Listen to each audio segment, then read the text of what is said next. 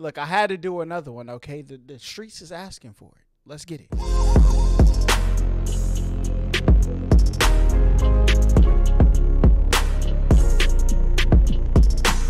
What is good, HollaSquad? We are the Duluth Ga on the YouTube platform. Listen, today we are back with another reaction, and we're reacting to some more infographics. Now, this is why flat earthers are dead wrong, okay? Now, I've told everybody in my last video I did about flat earth, okay, that all I need y'all to do is put a link to a video that explains it.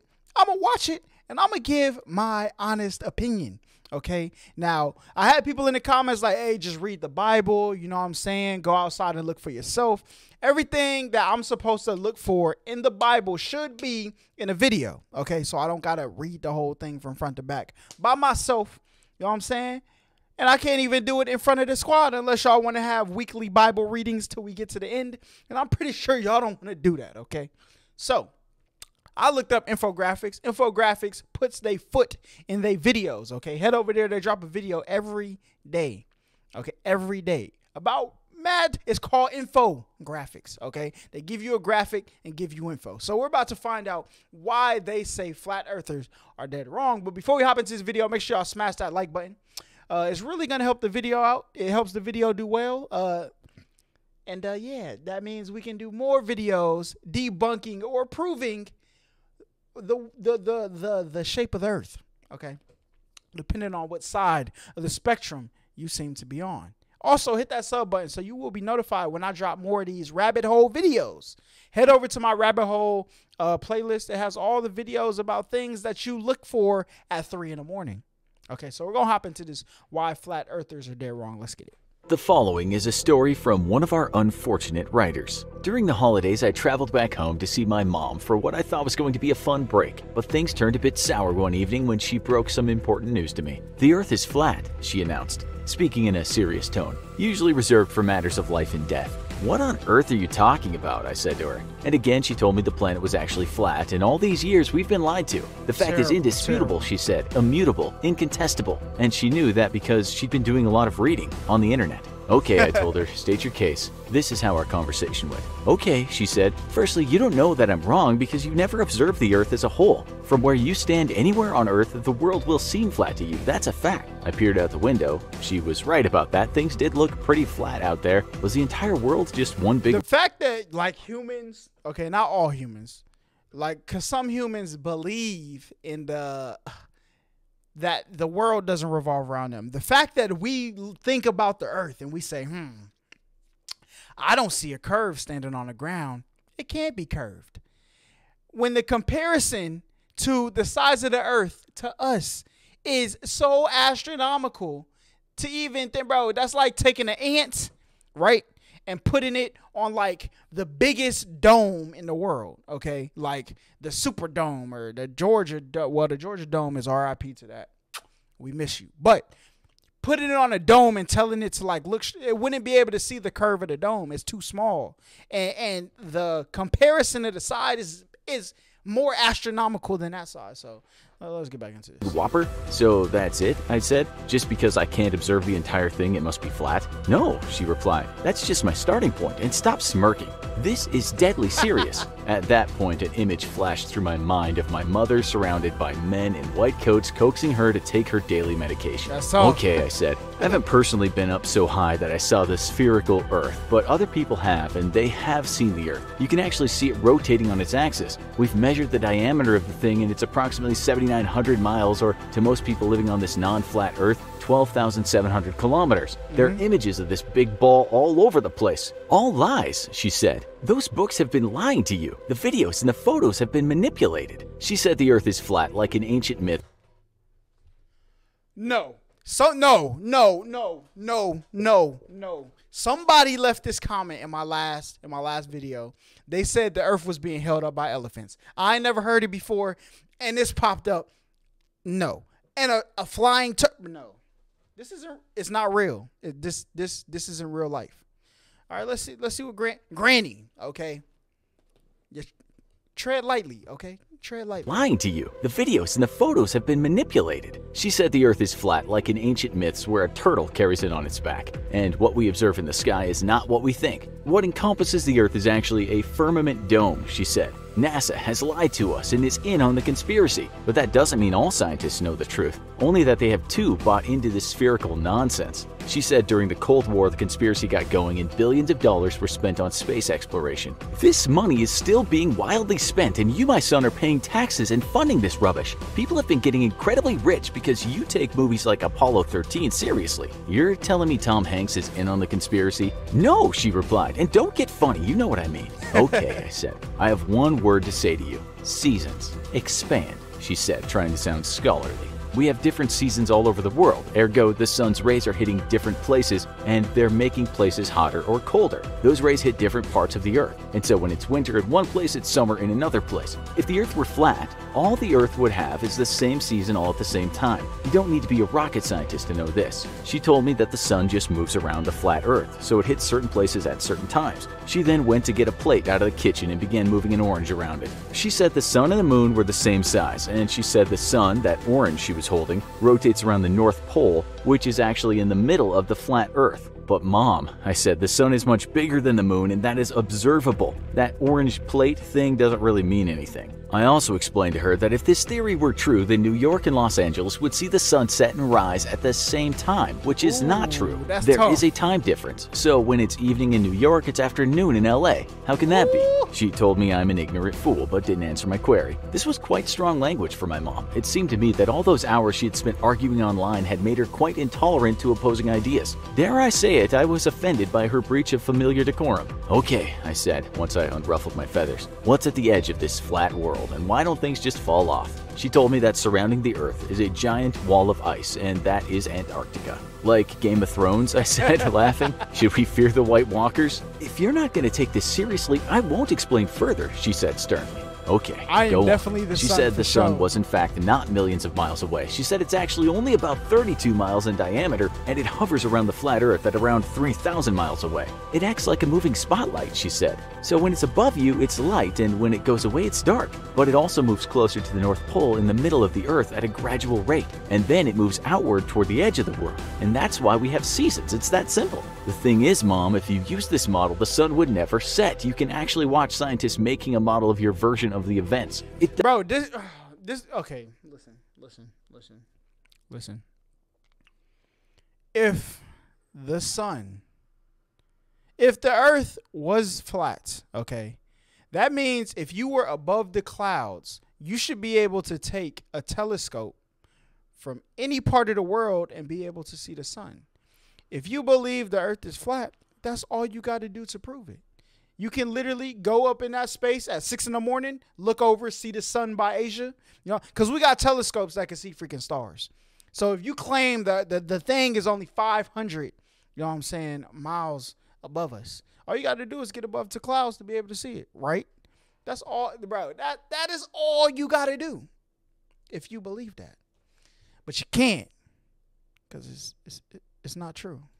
Doesn't work according to how things are down here. Moreover, I told her, during the equinox the sun rises due east and sets due west everywhere on the planet except at the poles. How could this be possible with your orange and plate theory? Sundials wouldn't even work, which would have been bad for people before we started using timepieces. I didn't even know that. Okay, please continue. This You were why I rock also with saying something infographics. about a massive ice wall? Allow me to retort, she said. She's a big Quentin Tarantino fan.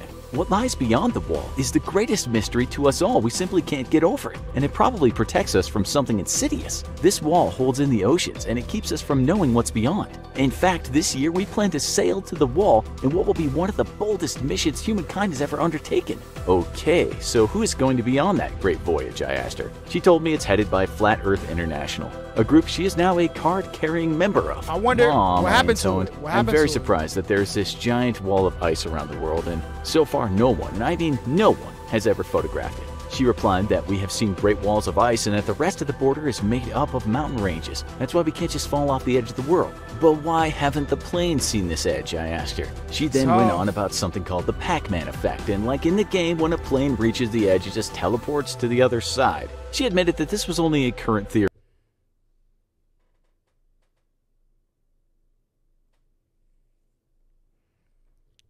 This can't be real. It cannot be real.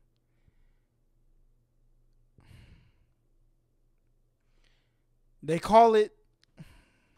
I'm gonna just let them say it again. Seen this edge, I asked her. She then went on about something called the Pac-Man effect, and like in the game, when a plane reaches the edge, it just teleports to the other side. She admitted that this was only a current theory and not the truth like everything else she'd said. This was now new territory, and those men in white coats were suddenly becoming quite real to me. And what about gravity? I asked her, to which point she said the whole thing is a hoax. Things just fall. She dropped that orange to prove her point, and amid my utter astonishment at her simplicity and undermining years of science, I wondered why on earth she ever sent me to school. She said under this flat earth there are magnets and they pull the oceans and change sea level. Maybe we should talk about the stars, I said. I told her that if we were on a flat earth, we'd all see the same constellations in the night sky. In real life, if you were at a certain latitude, you might see the Big Dipper, but if you were at another latitude, it wouldn't be visible. How's that possible? Going back to ancient times, astronomers saw the changes in the constellations and they knew the Earth couldn't be flat. How do people on different sides of the world see different night skies? She told me when we travel, we simply have a different perspective, so that when we travel away from things, they can become smaller and then they just disappear. But they are still there. That's why we can see certain stars in certain places. She said there's a vanishing point for stars just like anything else we observe at a distance. Mom, I said, Thank you. admit that I don't quite understand that in this context, but I'll just say that astronomers will tell you that certain constellations appear in the night sky at certain locations. Your vanishing point theory doesn't exactly convince me. And let's talk about the horizon. When we see things like ships float out to sea, they get farther away and appear to sink. We see less of the ship. Let's say the water was very calm. If the Earth was flat, we'd see that ship go out for a long way and then it would disappear over the horizon. Then let's say we used an instrument to magnify that object and we might see it, but see it seeming to sink. At some point, it'll disappear, never mind what instrument we're using because of the curvature of the Earth. If this place were flat, with a good enough telescope, we should be able to see Bro, this is the video. Bro, listen. everything in front of us, but That's what you should literally be able to go to the coast of the United States, okay? East Coast, West Coast, it don't matter. You should be able to go to the East Coast, get a telescope that can see stars, okay? Mind you, this thing can see stars. Look across the ocean and see the whatever country is the closest. If you're in freaking California, you will see Asia. If you are in like the East Coast, you'll see Europe. That's all you, bro. Look, it is very simple to be able to prove it if Earth was flat. we cannot explain that, dearest mother. Look, son, it's all about perspective and light refraction. The object is not going over the horizon, you just think it is. Weird, I said, since it's been scientifically proven. She had one word for that. Liars! Okay, so why, if other objects in space are obviously not flat, how come we live on a flat object? Hope you have a reasonable answer to that one. There is no reason, my child. Just look around you. That TV is rectangular, but the clock is round. The Earth is just different, just as all things have certain shapes. Well, Mom, I admire your deductive reasoning, and I hope one day I'll see my first square bird swim through a desert of marshmallow sand. Because hey, there are no rules in this universe. Sarcasm is the lowest form of wit, she replied angrily. But the highest form of intelligence, I quipped, quoting Oscar Wilde. I then told her something else. I brought up a flight from Sydney to Santiago, Chile. This 7,000-mile flight takes roughly 12 hours. If the Earth were flat, it would take much, much longer. You can actually go online and track this flight. Is everyone lying about the flight time?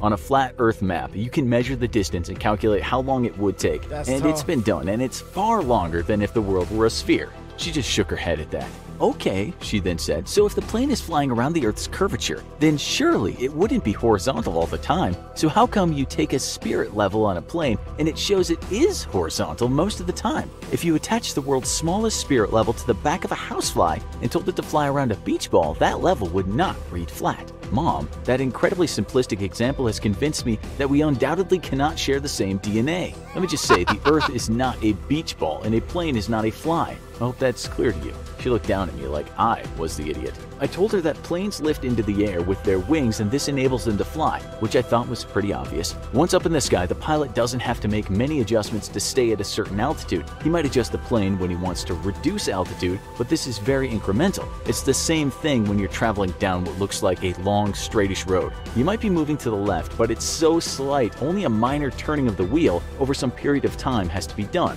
Imagine a housefly flying over New York. Does it have to go down on a downward trajectory to get where it wants to go? Exactly, she screamed. That just proves my point. I had to sit down for a second and hold my head in my hands. It wasn't funny anymore. I was no longer having a good time. She was totally impervious to the most basic reasoning. Okay, let's get back to the absurd stuff, Mom, because that's at least amusing. And I'm talking about the great ice wall that no man has ever breached. You have to wonder why the plane can't get over this wall, because there are plenty of aerial photographs of Antarctica taken from planes. Well, she said, maybe you just don't want to show us what's out there, so no plane is allowed to go that far. If it did, it would Pac-Man back like I already told you. But we will get to the edge of the world, and that's why we're going to sail there on the Great Flat Earth Expedition. Okay, and you know the ship that they'll be sailing on will use navigational instruments that were designed on the scientific basis of the curvature of the Earth? Like if the Earth were flat, you could just use 3 satellites and be on your way. But because it's spherical, you need satellites on the other side of the Earth. You do understand that, don't you? She scowled at me, but then that turned into a smug smile. Oh, you'll see. We'll get there and all you deniers will be in awe at what we've achieved. Wait a minute, I said, and I went into the kitchen. I came back and passed her a plastic cake knife that we never use. You might need this, I said. It's dragon glass. That's just a made-up story, she said. I know, I told her. Let that sink in. We think after that, you need some more conspiracies to sink your teeth into. So watch the video, Is There Evidence That Aliens Did Come to Roswell? Or What You Didn't Know About the Bermuda. All right, we might check out some of those videos. Y'all let me know some other conspiracies we should check out. I want to see them. Okay, now, we got, this man had flat earth in a chokehold this whole video. Now, if you got a video to dispute this evidence, I will watch it. I am open to reacting to anything, okay? That's not going to give me copyright strikes, okay? Because that I cannot do. Anyway, this, though, why flat earthers are dead wrong, I'm here for it, okay? I think my man's came with some, you know what I'm saying, some evidence, some logic, okay? Besides, it's just flat. If that's what your argument reduces down to, then, you know, it is what it is. But if you have a video that can convince me, link it below and I will watch it, okay? If any other conspiracies y'all want to see, do y'all want to see something about aliens? We can check out some alien videos. We can check out some Bermuda Triangle videos. Any other conspiracies that y'all want to see, let me know. I always drop these videos at night around like 9, 10 o'clock. You know what I'm saying? Something you could go to sleep watching. You know what I'm saying? Conspiracies. We done seen stuff about how El Chapo escaped prison, everything. You know what I'm saying? So make sure y'all head over there to the playlist and watch them. Or y'all can head over to Infographics or any other channel that I react to. Y'all check them out because they do hard work on their content. And I'm pretty sure, you know what I'm saying, they want the acknowledgement. And that way you can binge watch all of their stuff like I was at one point until I decided to watch all the videos with the squad. Okay, but before y'all head up out of here, make sure y'all smash that like button. More importantly, hit that sub button so you will be notified when more rabbit hole videos drop in the future. Okay, we got some interesting things coming in the future, so you might want to be, you know what I'm saying, front and center for that. But not only that, you will be joining the squad as an MVP member because you watch this video to the end, and that's what MVPs do. And we need more MVPs like you, so go ahead and hit that button. All right, but until next time, we out of here. What's good, HollaSquad? We the latest squad on the YouTube platform. Listen, appreciate y'all making it to the end of this video. I want to give a special shout out to y'all. You know what I'm saying? Y'all really got this thing lit, making us the latest squad on the YouTube platform. But I want to give a special shout out to all my members. I appreciate y'all. We got a special shout out list here. If you want to figure out how to get your name on this list, make sure you head over to my membership tab. It will see the little join button on my channel. But also make sure y'all check out HollaSquad TV, which is my second channel, if you want to see a little bit more about my life and things we have going on. But listen, if you got a dream out there, just know that you can get it, because we believe.